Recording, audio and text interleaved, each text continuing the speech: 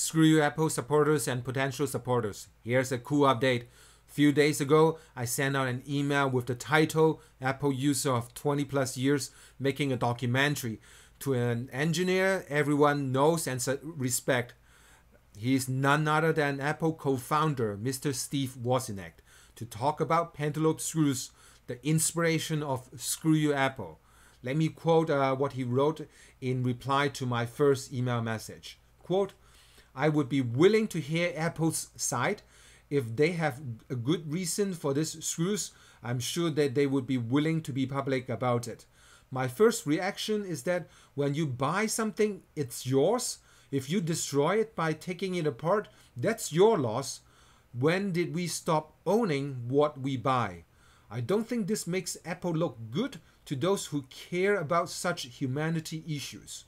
And then he concludes the message with, but if Apple has some well-reasoned statistics as to why these screws are the right thing to do, I'm willing to listen.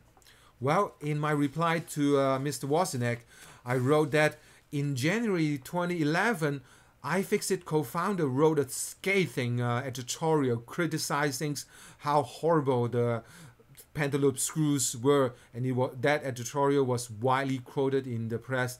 And Apple, over the last 2 plus years, has not replied, has remained silent on this topic of Pentalobe screws. And in reply to my message, Mr. Wozniak wrote, quote, an honest company gets my respect, not one that uses words like, quote, we believe in competition, unquote, and then tries to deny it every possible way. In this case, an honest company would give the good reasons for the odd screws. I don't want to give the impression that Woz and I agree on everything. We don't. But it's important that I want Woz's opinion for the fact that I trust him instinctively as a straight-talking and honest and frank engineer who won't bend the truth just because he's Apple's co-founder. So I asked for an interview, even a short interview would be great, but unfortunately Woz does not have time, and he wrote, quote, there is much I would be happy to say, but you have no idea how much more important things I have on hold many weeks, months, and years late. I wish that were not the case, but it is, unquote. Obviously, I'm very disappointed. I wish Woz had has even 5-10 minutes, and as a determined documentary filmmaker, I'll keep trying. But here is my request for you supporters and potential supporters out there. As the supporters of the project, of the campaign, please spread the word, get more people to contribute to the campaign.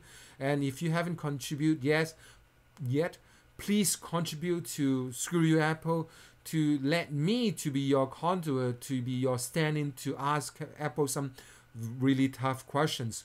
Ask Apple to explain and to get Apple to change and to get Apple to think different again, get back to its core belief expressed in the core Think Different campaign. So please contribute to ScrewYouApple now. Thank you.